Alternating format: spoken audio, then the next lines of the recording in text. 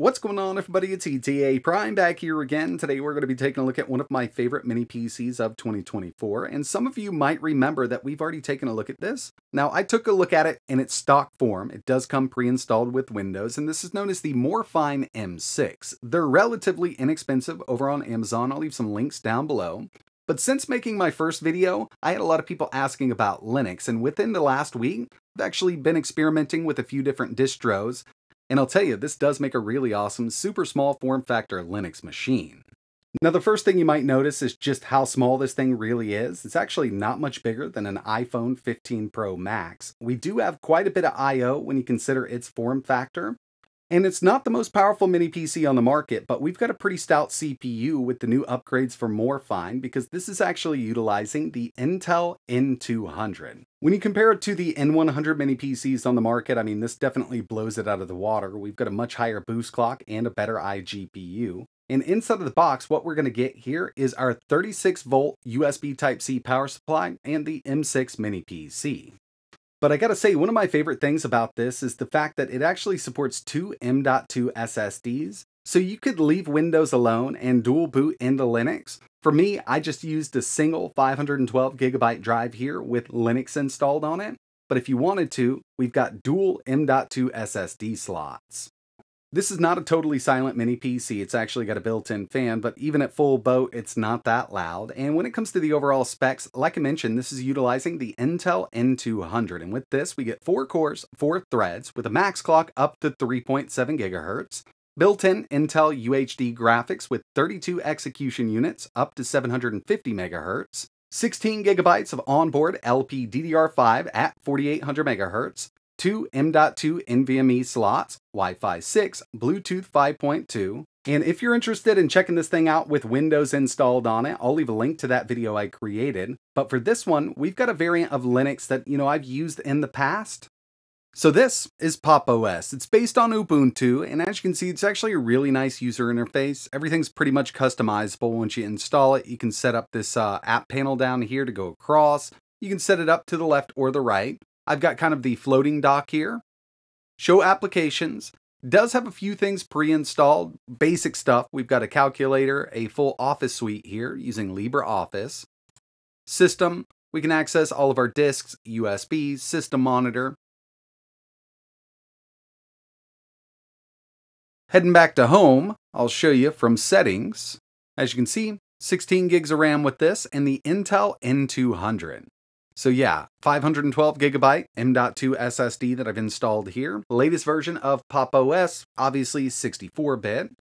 Super easy to upgrade and recover the operating system. And again, I went back and forth with what operating system to kind of show off on this thing. Originally, it was Manjaro, and that does work out really well. But for ease of use, if you're just getting into it, I'd say Pop! OS is one of the easiest, and it's actually a really good looking interface. For the Linux power users, not a problem to install anything from terminal here. Just go with NeoFetch. Just gives us some information on what's going on here. N200 up to 3.7 gigahertz. Now, it's not the most powerful CPU on the market, but given the form factor and price, I think it does a really good job for everyday tasks. Now, if you're not a Linux power user, totally fine. We've got the Pop Shop. Super easy way to update and install new applications. From the little drop down here, updates and installed software. So I've gone through and installed a couple emulators, and I've also installed Steam here. But if you're looking for something, you can always search from the top. We'll just go with GIMP. I've already got it installed.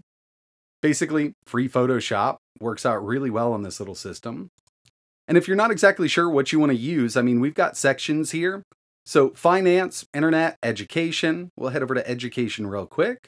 It's just going to give us a list of apps in the education section. And there's quite a few to install. Everything here is free to use. Games, right here.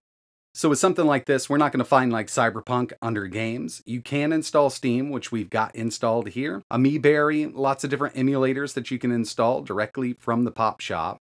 So yeah, I mean, it's just a really nice operating system to kind of get started with Linux. Easy to navigate. If you boot this up and you've ever used a Mac or even a Windows machine, not a problem to know exactly what's going on here. Everything's labeled for you. Nice little animations. And when it comes to everyday use case performance, like web browsing, You can install basically any browser you want. It does come pre-installed with Firefox, but I've loaded up Google Chrome here because with 4K video playback, I just noticed better performance here. We'll head over to Pop! OS. This does have Wi-Fi 6 built in, and you can download the operating system from here. They do offer this for the Raspberry Pi 4, but I'll tell you, this mini PC has so much more power than the Raspberry Pi 4 or 5. It is coming in a little more expensive, but when you think about, the Raspberry Pi 5 at $100 or $89, 8 gigs of RAM, you can find this mini PC regularly over on Amazon for about $140 with a coupon. I think it's $199 base price, but there's always coupons floating around. I do think it would be worth getting something like this over that. We got an x86 CPU and 4K playback. We'll just head over to YouTube because a lot of people are going to be watching videos on their desktop. Just go with a 4K demo. It does look like my game capture is cutting the bottom off a little bit. On my real monitor, it looks fine. 4K, 60 FPS, HDR, 1 drop frame. So in Windows, I've noticed that, using the Edge browser or even Chrome, we see some good 4K playback on this N200. It is boosting up, not quite the 3.7. And even though this does have a built-in fan, you cannot hear this mini PC. I mean, it is super quiet. I was even experimenting with a little bit of photo editing on this machine using GIMP. Just load it up. And I do have an image here. Not sure. There we go. Basic photo editing, retouching, everything like that is available, and you can definitely make GIMP look like Photoshop. If you check out one of Nova Spirit Tech's new videos, he shows you exactly how to make GIMP look like Photoshop. It's actually pretty cool. We'll just go with a little bit of saturation here. And we'll export as, let's do PNG, right to the desktop. Got our photo here. I could probably go ahead and set this as my background. I mean, just real basic right now. You can go cut, paste all through that. It does have basically all the features that Photoshop has. Another thing I wanted to show off here was a little bit of gaming and emulation. So we're not going to be running high-end 4K AAA games, but there are a lot of games over on Steam that we can actually play. And we're going to be using Proton just like we would on the Steam Deck. And real quick, to get this running, you're going to go to your Steam settings, compatibility, and you want to enable Steam Play for all other titles. Check that. Now you have to reboot. So with that enabled, we've got access to many more games that we can play here. And keep in mind, going into big picture mode, from the top right here, it's going to give us that Steam Deck interface. So this is what I call gamepad UI mode. Same thing we've got on the Steam Deck, so it's super easy to navigate with a controller from your couch. You can also use a keyboard.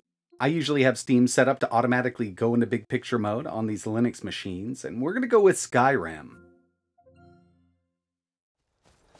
FPS is up in the top left-hand corner. We're at 900p low settings with OG Skyrim, and it does run at a constant 60 FPS like this. I tried medium, but we were down in the lower 50s. And I mean, you could definitely play it like that, but we're working with a very low-end CPU. It's pretty amazing that we're able to do this anyway. I also tested out Hades 2, not a super hard game to run, but we are at 1080 medium with this game. And at high, I did see it dip down a bit when there were lots of characters on screen, but at medium, constant 60 throughout with this N200. And the final thing I wanted to show off here was some emulation. And from the Pop Shop, you can go GameCube running with Dolphin, just using an Xbox controller connected over Bluetooth, Auto Modellista, which I consider a harder one to run. We're using the Vulkan backend, 1x resolution, but I think we can go up to 2x with this. So if we go to our settings here, graphics, and yeah, I'm pretty sure it's going to run really well. So with this mini PC running Windows, I'm using the DirectX 11 backend, but it does seem that Linux with Vulkan and most of the emulators that I've tested so far do run a lot smoother at these higher resolutions. But yeah, I mean, it's a pretty interesting little system, especially with Linux installed, and in my opinion, it's well worth picking something like this up if you're looking for a small form factor PC. So yeah, overall, I'm actually really impressed with the performance that the M6 is putting out, and keep in mind, Morefine does make a couple variants of this. You can pick this up with the N100, but what we have here is the more powerful N200, and in my opinion, it's well worth the price. We've got a more powerful 32 execution unit GPU here. If you're interested in learning a little more about the M6, I'll leave some links in the description. You can pick it up from Amazon or their website. And if you want to get Pop! OS up and running on basically any of your x86 PCs, I'll leave a link to their official website down below. If there's any other distros you'd like to see running on this mini PC, just let me know in the comments below. And like always, thanks for watching.